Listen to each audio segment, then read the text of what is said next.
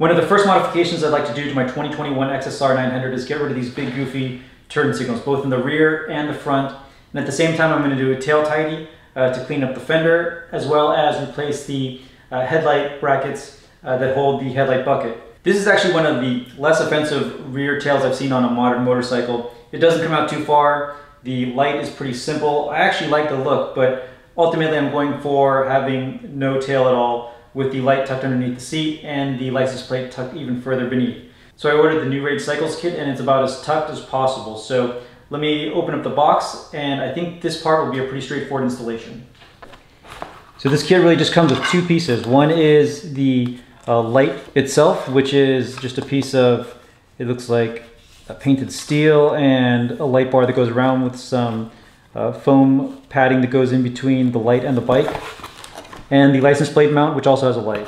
The kit also comes with a little bit of hardware, but looking at how few holes there are and the fact that this comes with, it looks like the correct plugs already mounted on the harness, this should be pretty easy.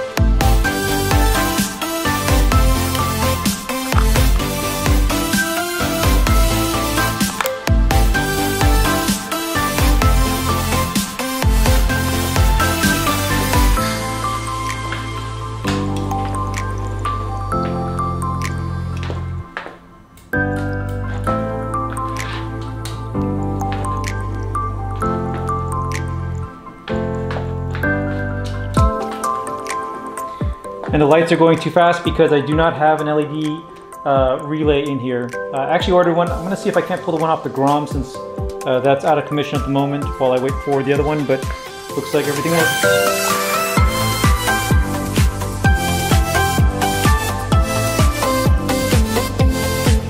Okay, so to replace these bulky orange turn signals, I've got the mo.blaze pin lights, and those are gonna go inside these Moto-demic brackets that are going to look hopefully much cleaner than this.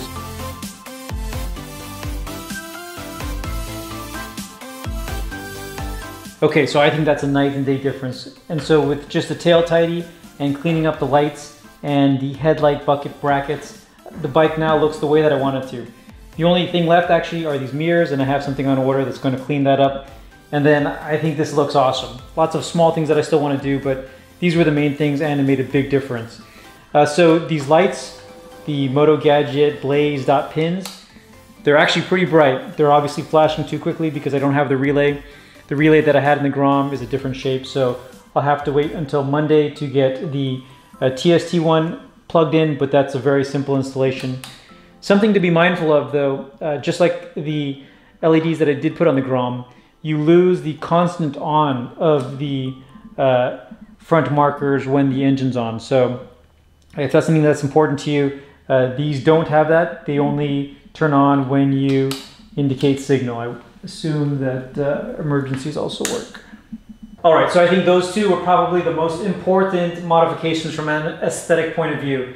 The stock signals, and I'm sure it's regulatory, just look hideous and really take away from the bike, but having those off and replaced with particularly these two setups that are just so incredibly svelte, I think make a really big difference. So tomorrow's supposed to be beautiful weather, so I'll be doing a ride and I'll throw some pics on Instagram, and I've got some cool stuff on the way. So thank you everybody for watching. Stay tuned for more videos and keep on building.